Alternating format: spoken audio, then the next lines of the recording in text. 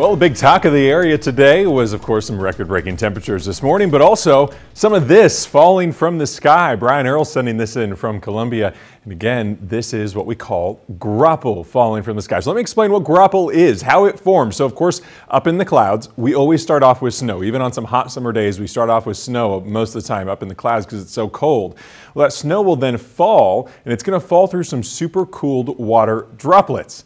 Well, a supercooled water droplet is actually still when these droplets are in liquid form, but they're actually suspended in air that's below freezing, but it's still in liquid form. That's why it's supercooled. So basically, the snow will fall and eventually make contact with those supercooled water droplets, and then those droplets will freeze to that snowflake. We call that a riming process, as it's, again, just freezing right along that snowflake. So that's what's happening there. Then it will continue to fall, and eventually it will turn into a soft pellet, or you can think of it as some soft hail, basically, but it's going to be very small, less than 0.2 inches. And again, eventually it's just going to be like small hail, but it's very crushable and it's easily broken up in your hand. That's a good way to tell the difference between hail and Graupel.